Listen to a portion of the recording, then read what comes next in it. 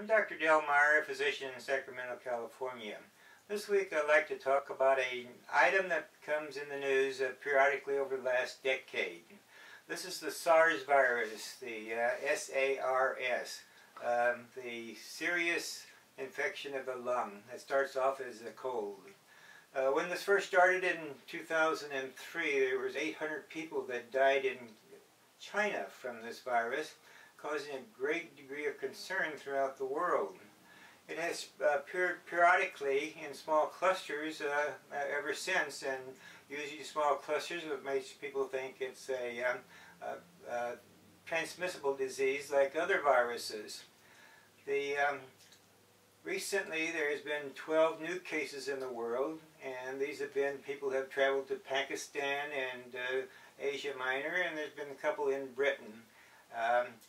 There's been no great epidemic at this time, and the World Health Organization as well as our own organizations have said to be very concerned about any outbreak of respiratory infections that seem a bit unusual. The SARS virus is really a simple cold virus that causes the common cold, and it was thought that it was very serious in animals and was transmitted to humans. But now it looks like that it's a totally evolved human virus, and a quite serious one, and anytime there is an unusual upper respiratory infection, to be concerned, because if it's not cleared in a few days, you may need to be on life support, and many of these people have died.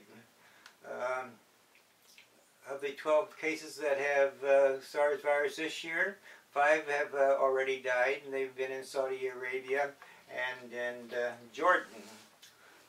SARS is a coronavirus, the same virus that affects humans in all kinds of upper respiratory infections, and is a bit different and is difficult to identify, but this should be done, and if there's ever a suspicion for that.